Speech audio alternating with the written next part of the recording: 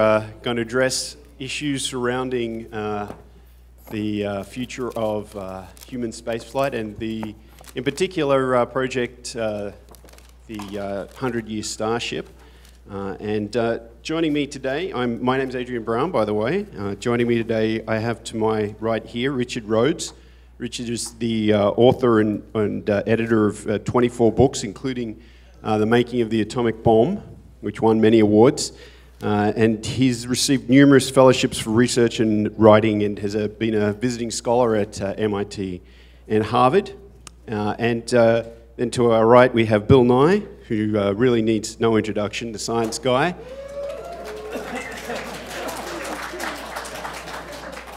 One of the best explainers of science in the country, and also the director of the Planetary Society, and also an engineer who worked on the 747 double rudder system or something like that with great supervision, as we just heard at lunchtime. And then to our right, we have Dana Bachman. Dana is a scientist at the SETI Institute. Thank you. SETI Institute! He's manager of the Sophia Airborne Observatory EPO project, and an infrared astronomer whose interests lie in the field of planetary systems, nearby stars with debris disks, and the evolution of our own solar system, in particular the Kuiper Belt. And then our final panelist is Mae Jemison, also needs no introduction, but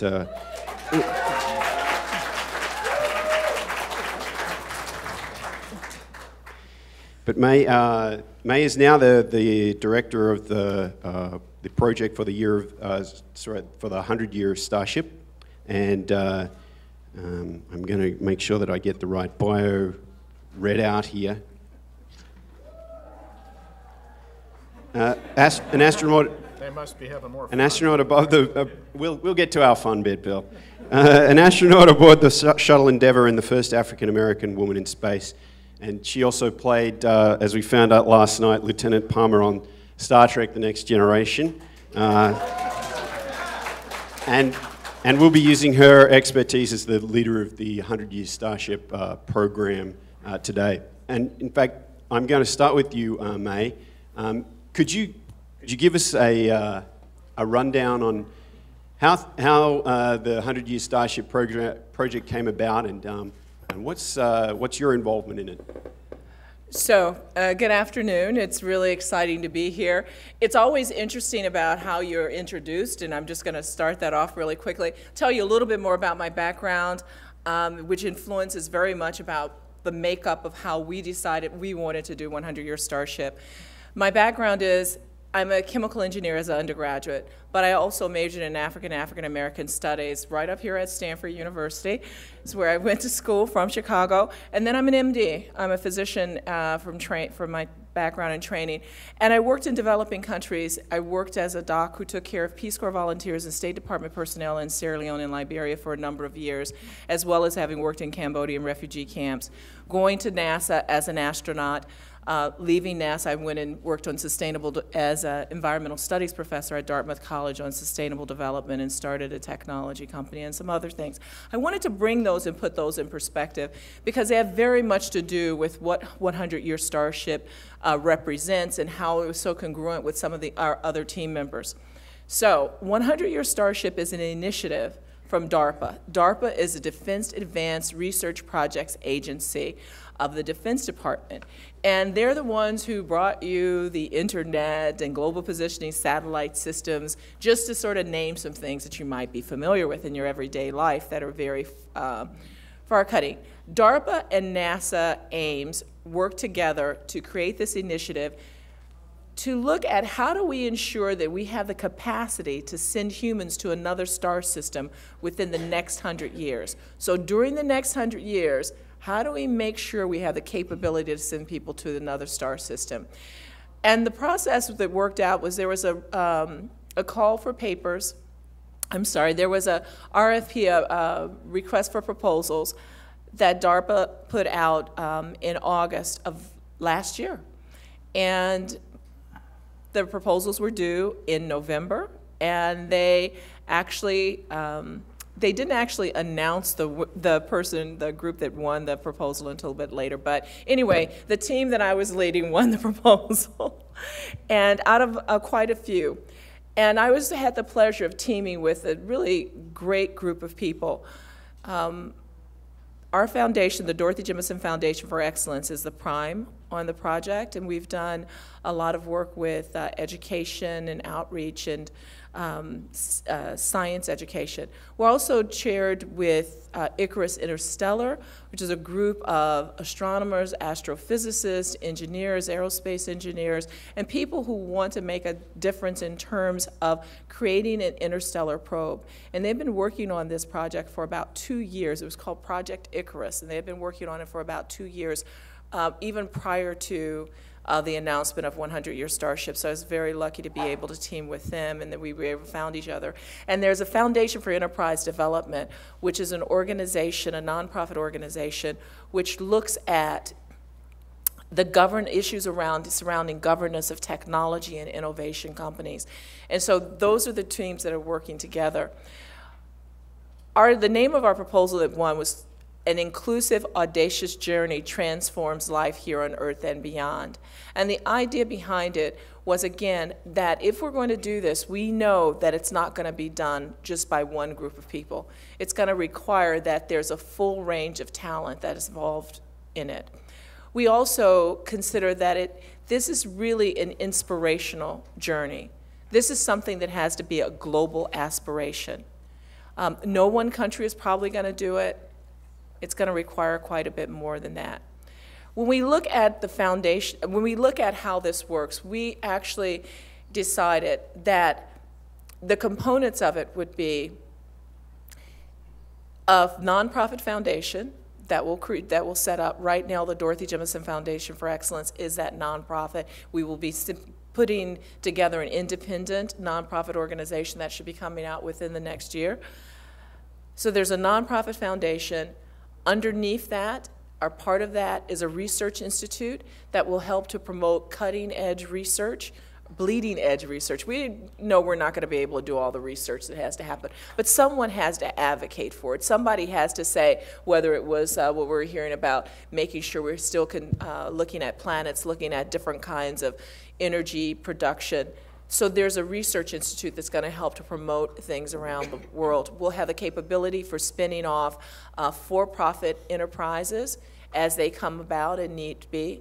We'll have an advisory council. Our advisory council will be composed of not necessarily the usual players. So yes, there'll be people who are involved in the sciences, or people who are involved in space exploration in general, but we'll also be looking at individuals one of the people who's involved is a man named David Twitty, who's second in charge of the World Trade Center being rebuilt. Why? Because it's a large project that has a lot of emotional components to it, has a lot of policy issues associated with it.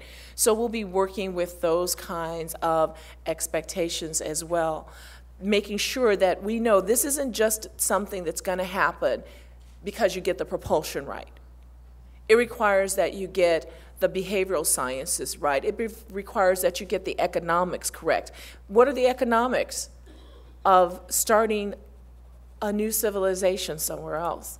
What are the economics of investing in a technology that's not going to be used here on Earth necessarily in terms of the long run?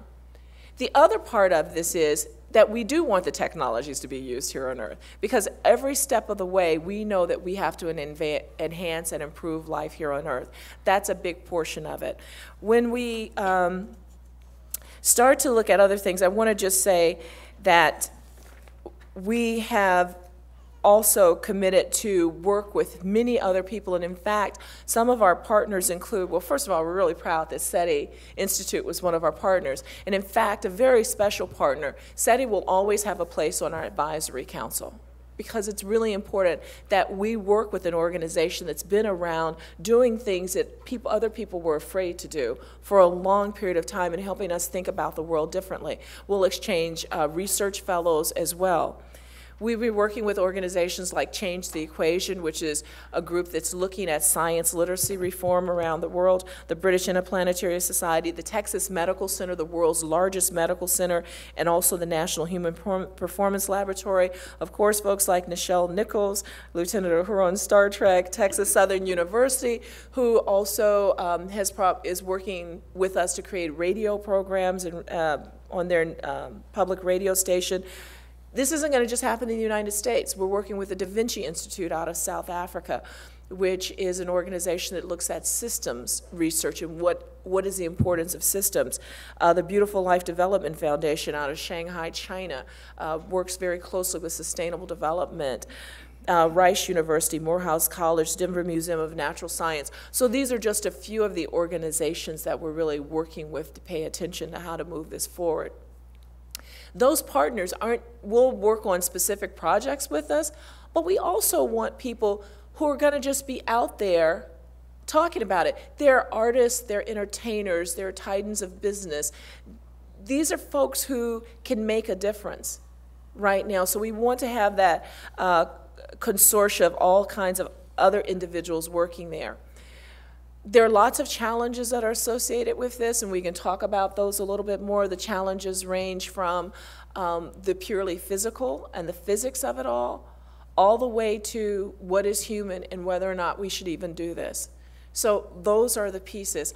Our task is not necessarily to create the vehicle that's going to go, but to make sure that if someone within the next 100 years decides to mount a mission, that the technologies are there and in place. And the last thing I want to do is just to tell you one other piece about what we're doing. So we're sort of starting out doing this on the run because we want to follow up on the momentum of all the things that have been happening over the past year and as 100-Year Starship came out. And so we're actually holding a symposium in Houston, a public symposium on 100-Year Starship in September, and we can give you more information on our website. But I just want to let you know that because it's important that we all get involved. Thanks, May. I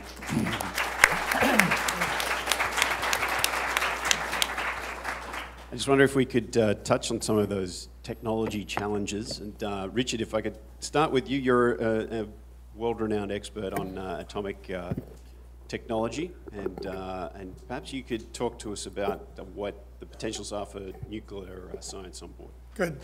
I thought, since I'm basically a historian, I thought I would approach this as if it were some history that I was looking at and was planning to write about. Pretty clearly, the power system for a Starship isn't going to be able to carry enough fuel. So I think of this in terms of a three-stage system.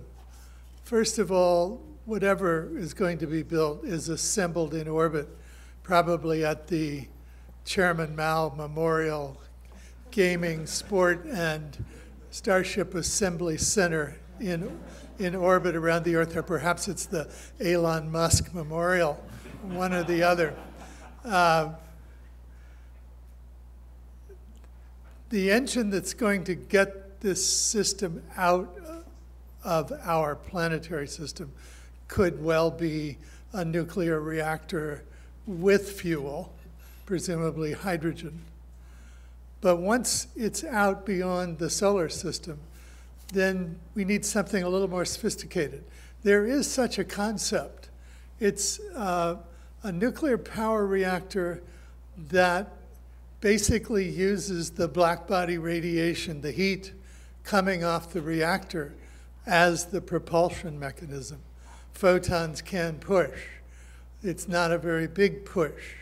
But those of you who've looked at these long range propulsion systems know that as long as you have a steady push, you slowly get to accelerations that are truly phenomenal, hundreds of thousands of miles per second. So if you can imagine just a very hot radiator on the outside of a nuclear reactor, then I think you have a propulsion system that paradoxically doesn't need any fuel other, of course, than the fuel in the reactor itself. For that, the reactor I have in mind is one that was called the IFR, the Intermediate Fast Reactor, designed by the boys out in Idaho with the leadership of a Canadian engineer named Charles Till, which was, and I don't say this as a conspiracy theorist at all, but simply as a fact, which was basically suppressed early in the Clinton era because it was not something that evidently our government wanted to build. It used fast neutrons. It had about 20% fuel burn up instead of the 1 or 2 or 3% that regular light water reactors have today. And another innovation, which is in fact coming into use now, was called electroseparation. There was the fuel that needed to be recycled was basically put into a pot with some nice strong conductive liquid, and then you could, using electric processes, pull out whatever you wanted to pull out from the spent fuel. It was nice for use on Earth because it left you with material that was so highly radioactive that no one was going to carry it off in their pocket and use it to make a bomb on the side. But as a system, it was compact, straightforward, something that would fit very nicely in the self-contained power packs unit. And then the question, of course, is how do you keep the radiation from the reactor away from the people inside?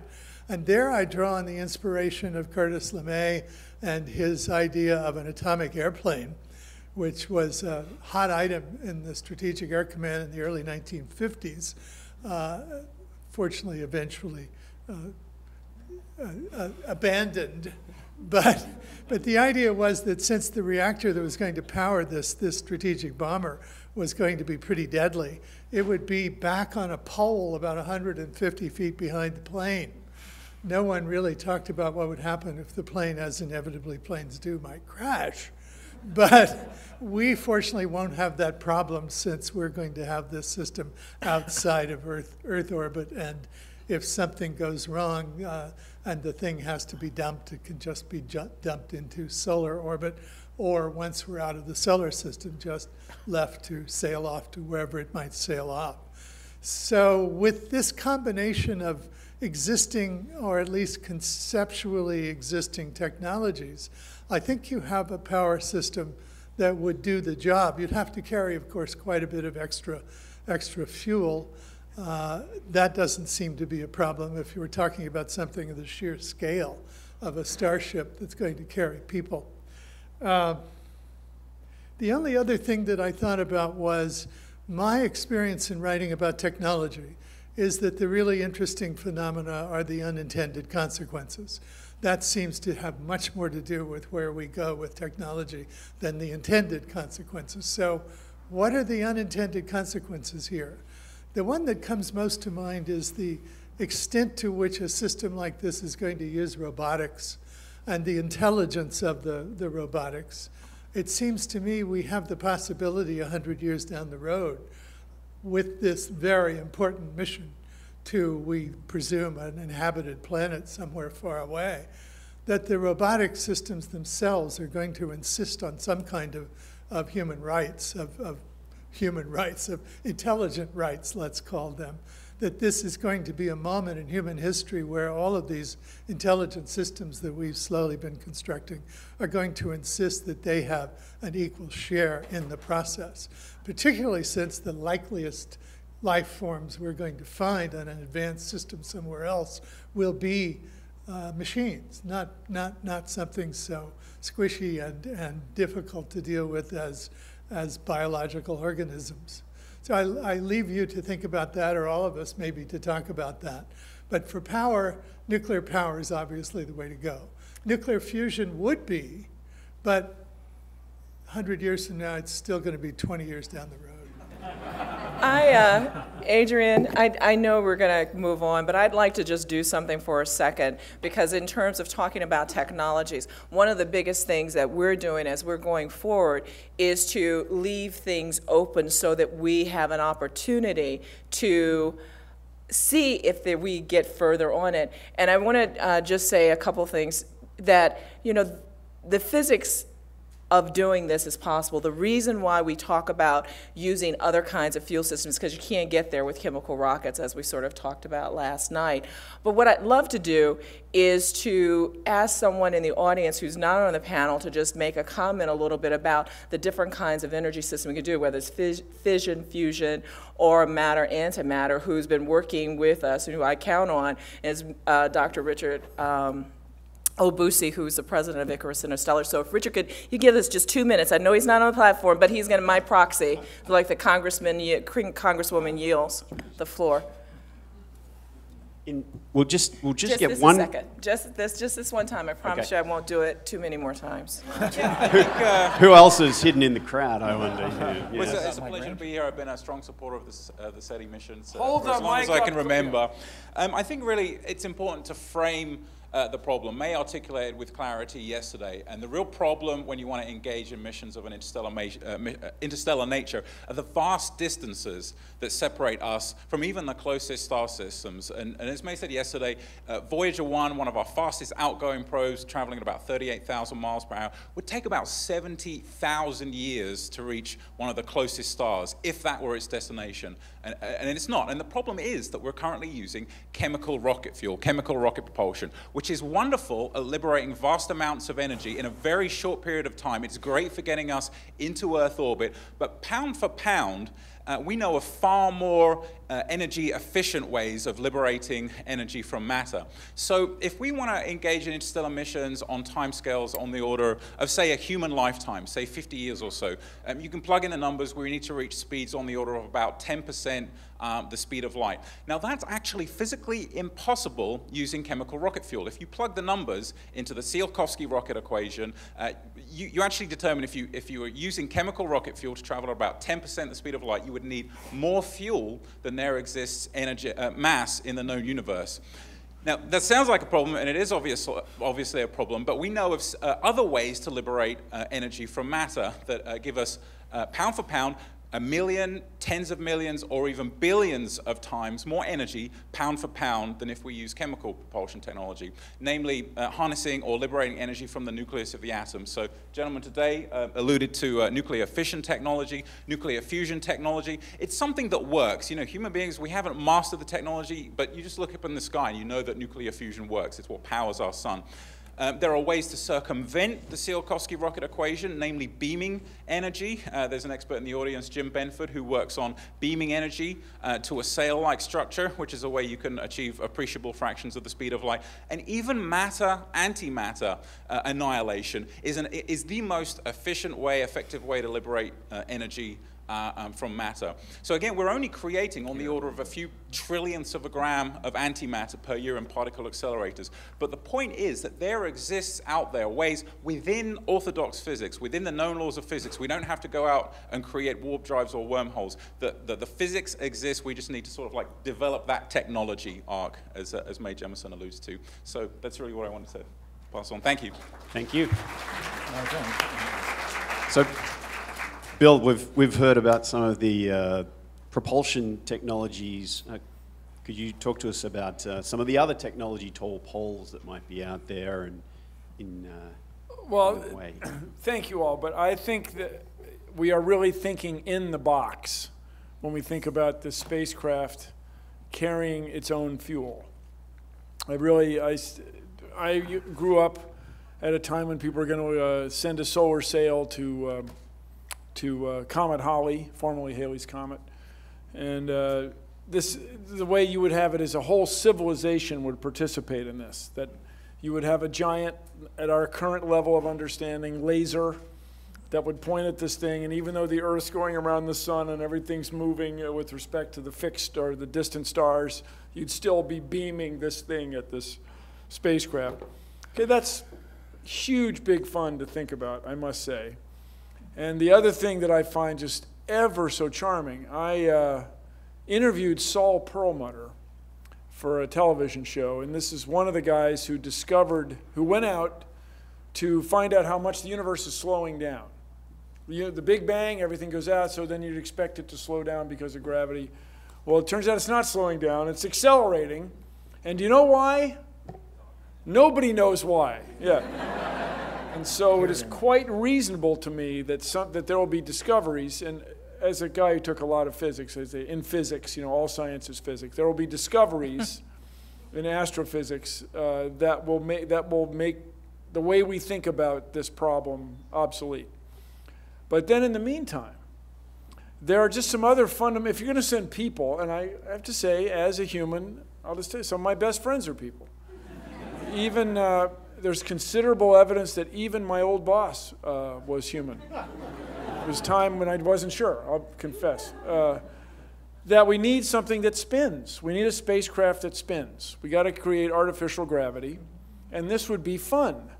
That is to say, in the name of the 100-year Starship, we develop other technologies that would allow us to send people, especially for me, to Mars. And for those of you who volunteer to go to Mars one way, and I know there are a few of you out here, I really encourage you. It's the problem. I don't want to shock anyone. It's freaking cold. All right. Then they don't have anything for us to breathe if you go there. So I really encourage you to try live in Antarctica for a couple years. It's really difficult to spend a winter in Antarctica, and don't go, no. Don't go to where the seals and the penguins are having fun. No. You go to the dry valleys where there's not even sure there's microbes there. You try that for a couple years, and then we'll take this meeting. But in the meantime, my belief is to use the 100-year Starship program to extend these intermediate technologies that you would need. And the big thing, apparently, people have a hard time getting along. If we had everybody in this room on a spaceship, it wouldn't be long before we had, some conflict. And I know one of you is about to say, no, we would not have conflict. Yeah. So these are big problems, and I think we can use the 100-year Starship idea to develop this way to go to very difficult but much more immediate destinations. Thanks, Bill. Oh, sure, yes, thank you. Dana, can you talk to us a little bit about potential destinations for the Starship? That's a good thing. That's what my notes are about. Right. Isn't that? Yes. And also, I have a little bit about May's other question last night about who we would take along. So. So I've wanted to be on your staff since the 4th grade when I read Robert Heinlein's novel Time for the Stars, which is about a fleet of starships sent out in all directions to investigate solar-like stars looking for Earth-like planets. And these starships boosted at 1G. They had an engine that would do that, and so they didn't have to spin it. But they had the protagonist was one member of a pair of twins who were used as a radio communication device. They had telepathic twin communication, which it turned out went instantaneously. It's like subspace radio. Quite a bit like subspace radio. Well, I guess that's why they didn't use subspace, because they had that. Yeah, they had that. But this was inspired. This was organized by something called the Long Range Foundation, which was now it sounds to me like the 100-year Starship organization. Their charter said, "Don't do anything that will bring a return in less than 7 generations," and they were doing things like sending a fleet of starships out. And the benefit of this was that they had found, since telepathy goes faster than light, in fact instantaneously, they used that as the principle for the next generation of ships that then went instantaneously out to pick up the crews from these low lumbering speed of light starships. But anyway, then in the 7th grade, I wandered into the adult stacks in the Hartford, Connecticut Public Library, and there was a book by Stephen Dole called Habitable Planets for Man, which is a Rand Corporation study of which of the nearby stars would be the best suitable to host Earth-like planets. And I devoured that book, and Robert Heinlein and Stephen Dole had converged on the best choices nearby. And only later did I wonder, aren't we going to send women too? That would be, I wondered that first. How about it? How about? Or the question is, should men be allowed to go at all? Since you can reproduce the human race without guys, but not without Exactly. the girls, yeah. So okay. Where are the Just destinations? so we're clear. So last night you said about Alpha Centauri being the first choice. It's a pair of solar-like stars 4 light years away, and it's the answer to crossword puzzles. What's the nearest star system? And it's a little iffy because it's a double star system. I'll come back to that in a second. The next 2 solar-type stars are probably half the people in here know this: Epsilon Eridani and Tau Ceti. Tau Ceti was the destination of the Time for the Stars novel. It's a G star that's 12 light years away, and Lewis and Clark Starship went there as its first stop. And those 2 stars were the first targets of Frank Drake's SETI research, the first listening project, 15 minutes or so on each star, something like that, not very long, listening to those 2 nearest solar-type single stars, Epsilon Eridani and Tau Ceti. And we know a lot more about them now. We know, I was privileged to be part of a team that used the Spitzer Space Telescope to study both of those stars, and we found that EPS Eridani has a architecture like our system. It has a Jupiter-like planet with an asteroid belt next to it. It has a Kuiper belt, an outer, beyond the outermost zone, about the same size as ours. And then a comet or asteroid belt, we couldn't tell which, at about the position of Uranus. So that's a really similar system to ours. We don't know about the Earth-like planets. It's not presented edge-on, so we're not seeing transits, and we can't detect Earth-sized planets yet, but there's a Jupiter in there. A problem, the star system is 0.8 billion years old, and we detected it with Spitzer because it's at the end of the heavy bombardment phase. So it's hard hat weather at EPS Eridani, and so I wouldn't go there necessarily as my first choice. But Tau Ceti, Heinlein's choice, as a G star that's about 7 billion years old. And it also has a Kuiper belt, much faded relative to EPS Eridani's. So that's probably the pretty good choice. Now back to Alpha Centauri, though, at only 4 light years distance. So the 2 stars, the G star and the K star, orbit each other at about the distance that Uranus is from the Sun in our system. So it's like the scale of a planetary system. That sort of looks dangerous. So I called up my favorite dynamicist and said, could a planet in a habitable zone around either of those stars stay in a stable orbit for billions of years, given that there's a whole other star, just 20 AU, over there, actually in an eccentricity 0.5 orbit, which is also kind of scary. And his answer was, Jack Lissauer, as the guy, says, yes, that would be stable. You could, both of those habitable zones, you could put a planet in and stay there for billions of years. However, not obvious that the planets could assemble to start with. That's a different problem. You could take a point mass and put it in there now and it would stay put. But whether you could, with 2 stars rolling around each other at that short distance, whether the protostellar disk would be chewed up or not is not clear. And we can't check this one easily with infrared, our present infrared technology, Alpha Centauri, because it's presented against a very dense piece of the Milky Way, so there's a huge background signal, and Spitzer burned out basically trying to look at Alpha Centauri. So we get something with higher spatial resolution like SOFIA, and look at it eventually. So, but for now, Alpha Centauri, it's 5 billion years old, so that's okay. We don't know whether it's got planets or asteroid belts, Kuiper belts that show that there are planets assembled. It ends up being Tau Ceti at 12 light years is looking like still the best choice. Then there's I was a co-author on a paper that was led by Jill Tarter, the SETI Institute's director of the search project, that had revisited the question of whether low mass stars, M stars, could be hosts for habitable planets. The argument had always been that to be at liquid water temperature around such a low luminosity star, the planet would have to be so close that its rotation would lock as Mercury's is locked in a 2/3 resonance, or if it's circular orbit, it's a 1-to-1. And then you're in trouble because the atmosphere goes and freezes out on the cold pole of your planet, and that's no fun for anyone. So M-stars were usually not considered as good prospects, but there's now revisited.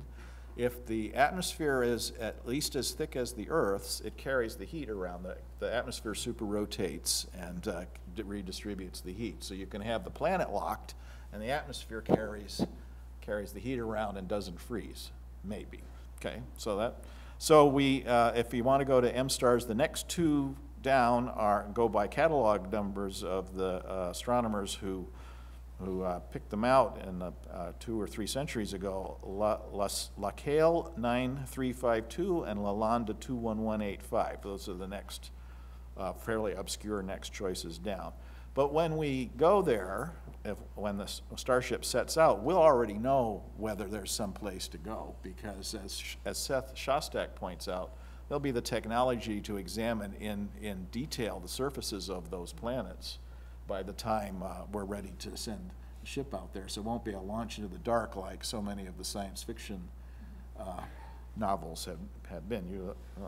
So May, where are we going? Which one are we going?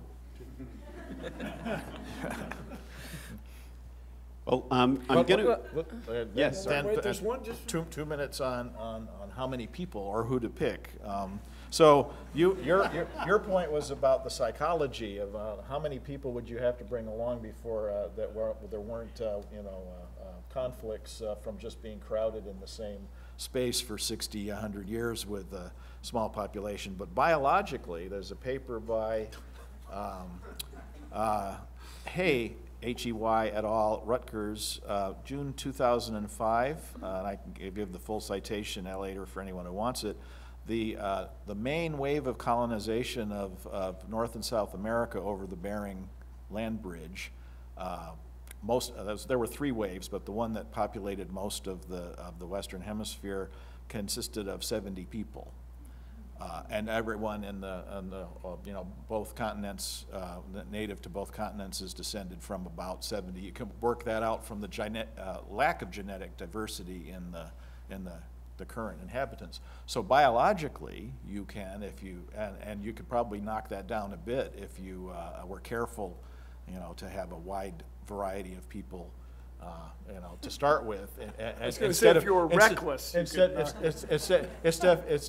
of people who were already related to each other as they crossed the bridge, right? And they have 70 people were enough to produce 2 continents worth of healthy people 15,000 years later. So that's my second point.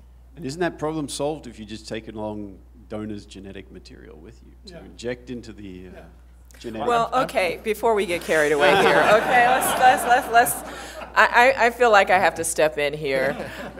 The reason why I'm stepping in is because what's really exciting about this project 100-Year Starship is because people have so many opinions and think that there's a way to do it, and this is a very reasonable thing to do. That's what's really exciting about it. I want to go back for a second and just tell you again what 100-Year Starship is, the foundation that we created. It is not about necessarily saying this is exactly what's going to happen, but rather how do we get the technologies in place? So we think about the various kinds of propulsions. You asked the question, what were some of the long poles? And I'm going to come back to that. But the first thing I want to say is that in order for this to happen, people have to see, everybody have to see how it applies to the Earth right now. How does it transform? How does it make a difference to us? Now, some of us in this room probably I'll hold my breath for a long time, and as long as we get these technologies done, as long as I get a chance to go, it's all right. I'll spend the money. We can spend the money. But a lot of people don't feel that way. It needs to have some direct application now. So it's not only just helping us go to Mars, right? It's because we have to do some incremental steps. We have to do some testing. But it also helps to transform our world. One of the incredibly long poles in the tent will be self-renewing systems. Because I don't know how long it's gonna take, but wherever you go, you might have to carry enough to be able to live on from now on. right? So self-renewing systems become very important. Imagine what would happen to our planet if we learned enough about self-renewing systems, the knowledge that we could apply here on Earth. That's a very important long pole in terms of technology. Now, we made a joke about the behavior and how people act, but behavior mechanisms makes a really big difference because that's something we haven't figured out yet. Right? If we, you know, the changing politics, all of those kinds of things really make a big difference. But I wasn't trying to poo-poo it. It's a real problem. No, I mean, we talk about, but we can apply that as we learn about, because you don't want to just send everybody blind, but we want to understand how these things happen. Our task, again, for 100-Year Starship is to say along the way, let's make sure that we apply these back on any of these technologies, we apply them back on Earth. I put a couple of little notes over here. Just in terms of, you talked about the genetic variability and all of those kinds of things of the people we want to send. So genetic variability is only one of the components. The other components, what is the socio-cultural norms that you're going to send? What are the religious norms that are going to go along with it? How do those influence the behavior? We haven't figured out, we have a whole big world here to share. We haven't figured out how to deal with those kinds of issues yet. But it makes a really big difference as we evaluate and go through. And then how do we apply this information back to our world? Okay, we're going to, thanks mate, that was fantastic. We're going to open the floor for some questions. If so, put up your hand and the guy will come around and give you the mic, and then you can address the... My question is for Mr. Rhodes. Considering that the best and the brightest built the bomb, I'm wondering, should we project ourselves out there? As you said, unintentional consequences. Protect ourselves from... Project ourselves, you know, should we?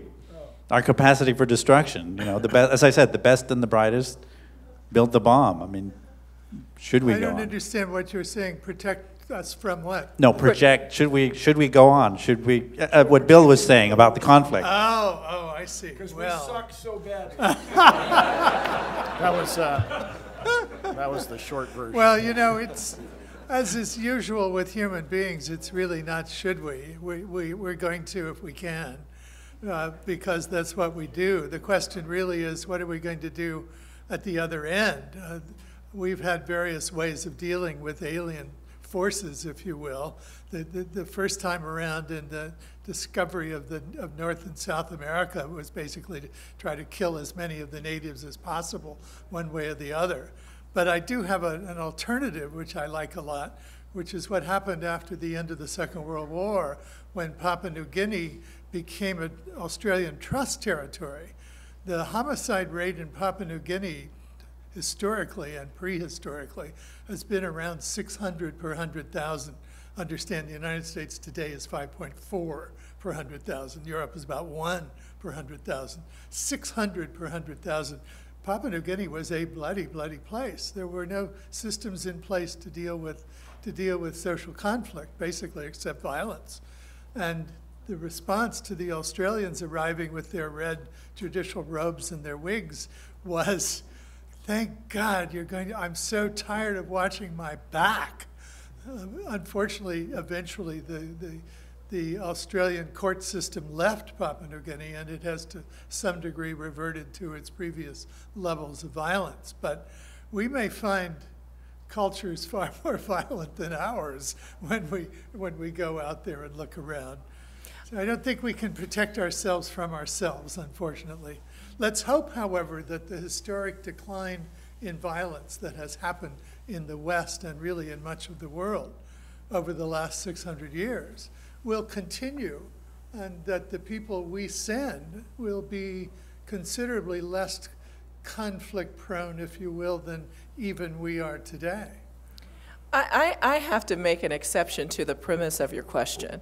You made a premise that the best and the brightest are the ones who created the bomb. These are the people who were chosen and had the opportunity to create the bomb. And a lot of times scientists and others do things because that's what they're given the opportunity to. But you know, every technology is just a tool.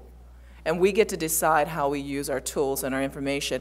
There are people who have not been involved in the sciences, which is a very reason that we use a term inclusion at the very beginning, because we get a chance to decide how we use our knowledge and the tools that we create based on that knowledge. So there were the best and the brightest of that particular group of people who created the bomb and who decided the bomb was necessary. Not necessarily the best and the brightest of all humanity are the best in terms of morality, even the best necessarily in terms of how you can apply things. It was being created at a time of war. So I think that, you know, the premise that this is who we're going to be and this is who we always are is a little bit overstated. And I would also say that, you know, from my perspective, as you come and you talk about what we encountered, every society didn't necessarily act the same way as Western Europe. There were societies who, when they first came to over here, they were already here when Western Europe got here. So we have to we have to keep our perspective in terms of what we have to choose from on this planet, that we have an incredible wealth of possibilities, and we need to bring all of that swath of possibilities into play. This question about the scientists who built the bomb is a question for another time and place, but just one quick statement about it. They worked on that project because they were fairly confident that Nazi Germany was working on that project. And the concept of Adolf Hitler having a 1,000-year Reich in place, controlled by nuclear weapons, was horrific to everyone who even heard of the idea. What we did later is another question, to be sure. The other point being, and this is true in general with science, and why I'm sure this Starship will happen at some point, scientists worked on fission because it was there to be worked on. It wasn't something they could all get together and say, oh, let's not do this. That was where science was at that point. If it hadn't been discovered in Nazi Germany in 1938, it would have been discovered in 20 other places within a matter of days from the time the discovery took place.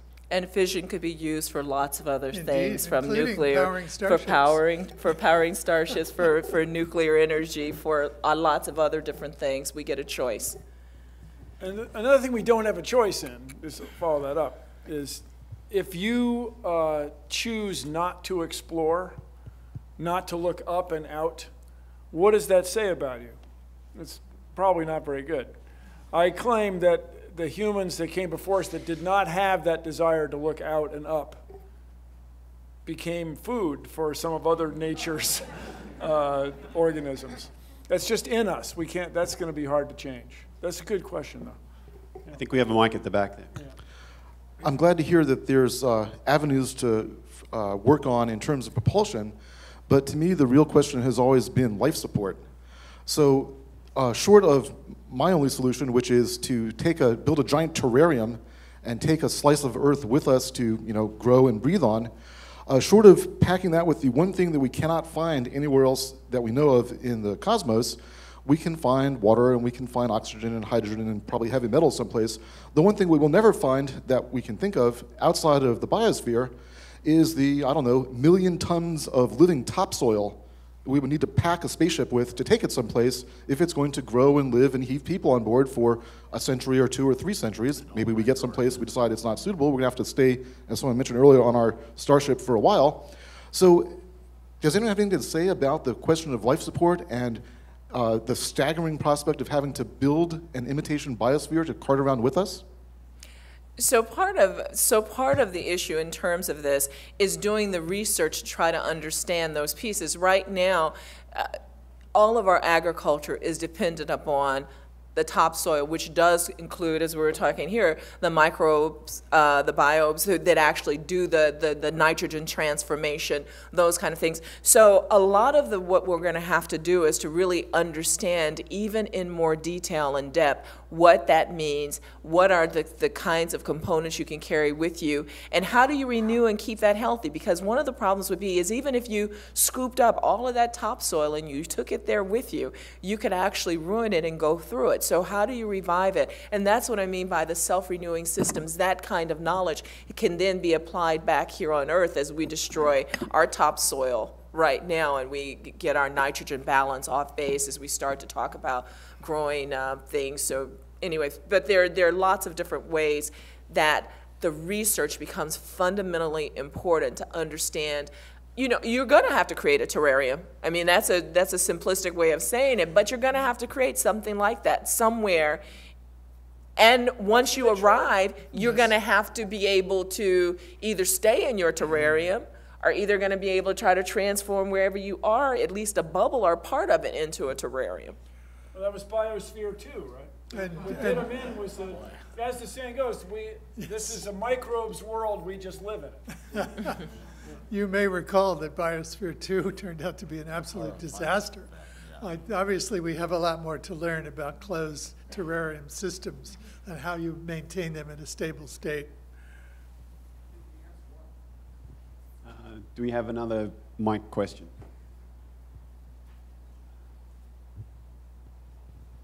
I'm just curious about what DARPA, the Department of Defense, what interest they have in interstellar travel and exploration and colonization. Yes. So I'll pick that up. So, so why is this there? One of the concerns they had was really the amount of the revitalization of science in this nation. During the Apollo program, just the possibility of doing that grand challenge, really, it increased the number of people who are going into science, technology, engineering, mathematics kinds of fields, just almost exponentially. They didn't necessarily become people who worked with NASA, but the field was revitalized. So when DARPA was thinking about this, the idea was, how do we revitalize and boost science and technology? How do we create more innovation? Because you see, a lot of the things now that we're so jazzed about in terms of innovation, whether it's the biotech and some of material science, it's really based on work that was done in the 1960s and the 1970s, even maybe back to the 1950s. We aren't doing that as much now. So they wanted to say, is there a grand challenge? Is there something that we can do that's going to revitalize the sciences in this country? Just the knowledge application, as we start to learn about energy generation, which is fundamentally at that propulsion question, and it's also fundamentally as to what do you do for energy on your way there? That changes things here. As we start to look at closed systems, behavioral psychology, we look at human performance, we look at human physiology. Those things start to change who we are. We have to understand some very fundamental questions, and that's that revitalization that then, you know, you probably know that the military actually benefited quite a bit from space exploration and some of the things that were learned. So it really does have a connection, even though our organization has nothing to do with generating necessarily military information. We're actually looking at how do we create the capabilities and the technology. Well, one side of the story is there are a couple of guys at the Air Force, U.S. Air Force, who thought this was a cool thing. And so the Air Force nowadays is mostly in space. Most of what the Air Force does is in outer space. So the kind of person that becomes a general in the U.S. Air Force investigating outer space is another guy who read science fiction and dreams big. So it was one thing led to another. And if I may remind everybody, the going to the moon was a result of the Cold War. I mean, you can tell yourself it was to do these things because we were hard and we were visionary, and back in the good old days we tried things. It was the Cold War. But now we have the ability, if I can use the term spin-off of this, to investigate these deep questions. Where did we come from and are we alone? It has led to wonderful science. So when I read the 100-year Starship proposal, it really, for me as a reader, had that quality. People, let's just dream big. Let's just do something big. And so that's the kind of people that have access to, I won't say limitless budgets, but large budgets nowadays are at the U.S. Defense Department. What we used to call, when my mother was in the Navy, it was called the Department of War. Now it's called the Department of Defense. May, you talked about the importance of engaging artists in this project. I was wondering if you could speak about that, and also if that refers to some kind of public campaign, what that might look like. So the first thing is, there's an emotional connection that people have, right? How do you transfer that emotional connection? I think that art is that way of helping us understand the world around us from a personal perspective. And I think that artists have an incredible place in helping transfer that information. Artists can tell the stories, right? They can, I mean, everyone who's up here has talked about science fiction. There's some kind of way that we've related to it. You know, science fiction movies are popular, right? They're popular, right? They're probably some of the most popular movies out there because they tell a story and they get us involved. And it's also the visual pieces. The music gets us involved. So I think artists have an incredibly big role to play because they can record and see and observe things about the world that we don't see in other ways. What are we doing to involve that? I think there have been some artists who came on board who said that they would actually commit to producing different kinds of paintings and works. We're actually going to be putting together some programs to work with children to do writing and art competitions. We will be using this as going forward all the way because it tells a story. Artists have looked up at the night sky and wondered what it was. They've produced pictures and images. They've called our attention to so many things. So I can't tell you exactly how they're being involved, but I want them there with us. I want them there with me. And it's an extraordinary time, you guys, through space exploration. It brings people together. We are living at a time when we discovered that everybody is from East Africa, that everybody's a human. And this didn't used to be the case. I mean, people started the Cold War or people started wars because of xenophobia, the fear of outsiders. But artists without language can bring people together. It's just an extraordinary time. It's an extraordinary time. This could, dare I say it, change the world. Okay, we've got time for just one more quick question just down here. There's one young woman in the back who's had her hand up a long time, and the red sweater in the back. She's had her hand up for a long time.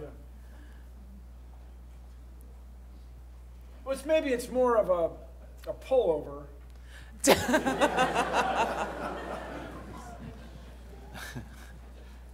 So I agree that this project is a good idea, but what happens when the other generations are, say, born in other star systems?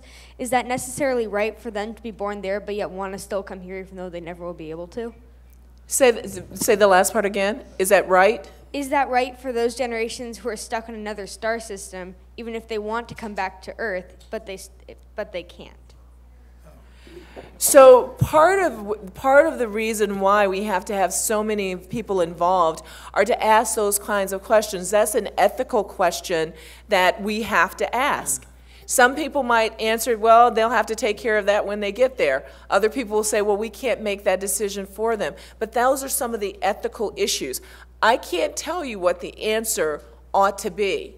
But I know that there probably will be people at some point in time who are born in other star systems.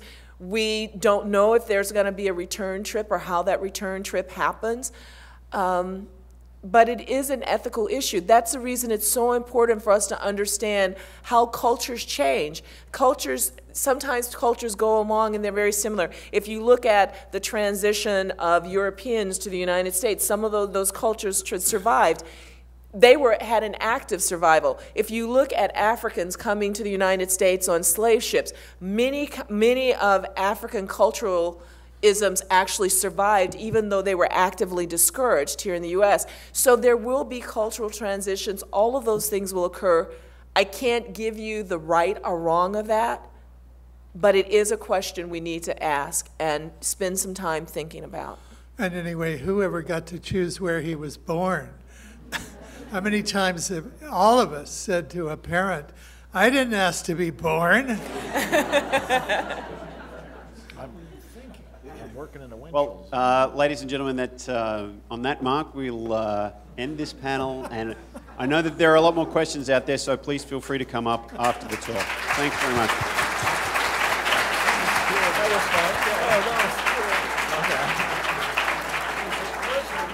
Thank you. You're welcome. Do you still want to be, you serious? Yeah? Okay. Keep in touch, okay? Okay, Please. absolutely. Okay. Absolutely. We'll find out how to do it.